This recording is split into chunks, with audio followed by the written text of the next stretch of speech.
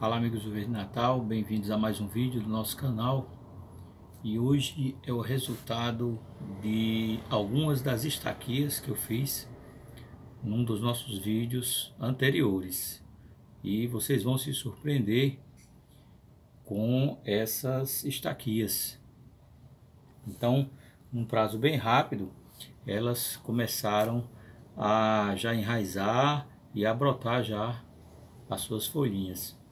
Eu tenho aqui comigo, olha aí, essa aqui é a hibiscus.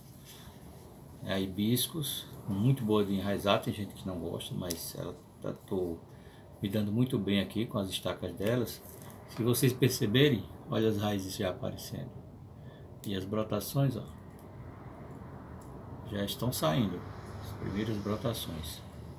Então, essas aqui, tem outras já, também tem várias lá no local onde eu boto elas para enraizar, que já estão com bastante progresso. Olha essa aqui, eu acho que dá para ver. Deixa eu cobrir um pouco a luminosidade aqui. Estão vendo aí? Muito bom mesmo o enraizamento. Tem uma muito legal aqui que vocês vão gostar bastante. É uma das mais fáceis de enraizar, mas eu sempre faço porque eu gosto demais quando saem as brotações da amora. Olha só que legal. Ela já sai frutificando.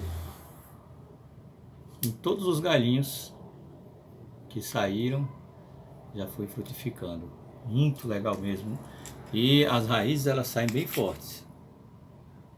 Um copinho descartável mesmo. Não é muito bonito? Tem aqui também outra. Trouxe duas de cada, para vocês verem. Se vocês perceberem, já está aí saindo os frutinhos, né?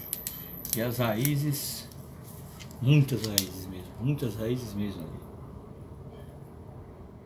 Beleza?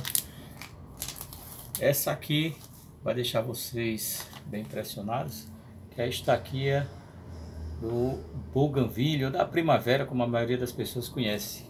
Olha só que legal. Ela já tem algum tempo e já começou a sair as suas flores para embelezar o seu jardim. Tenho aqui uma das mais fáceis também, você pode enraizar na água, agora cuidado, certo? Cuidado com o mosquito, né? Você tem que fechar um plástico, alguma coisa, quando botar ela na água. Pode ser tanto na água, como pode ser na areia também.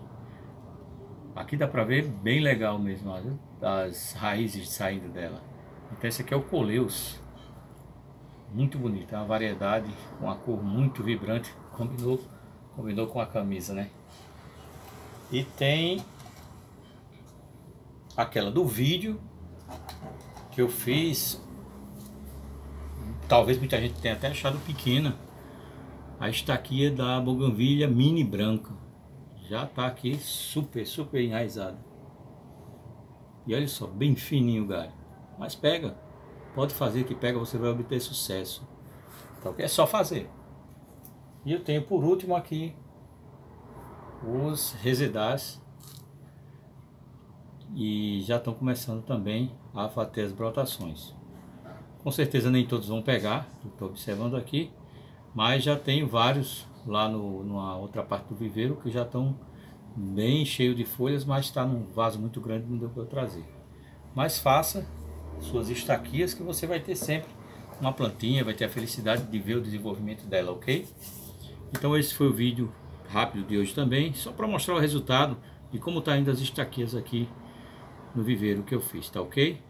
Não deixe de se inscrever, não deixe de dar o seu joinha e fique aguardando que aquele vídeo que eu prometi de colocar uma planta frutífera para ter um crescimento muito bom e ir até fazendo vídeos até a frutificação, ele ainda está de pé, eu vou fazer, tá ok? Se inscreve, dá seu joinha, certo? E vamos em frente. Até o próximo vídeo e tenho fé que vocês vão conseguir ter sucesso nas suas estaquias. Valeu? Até logo, até o próximo vídeo.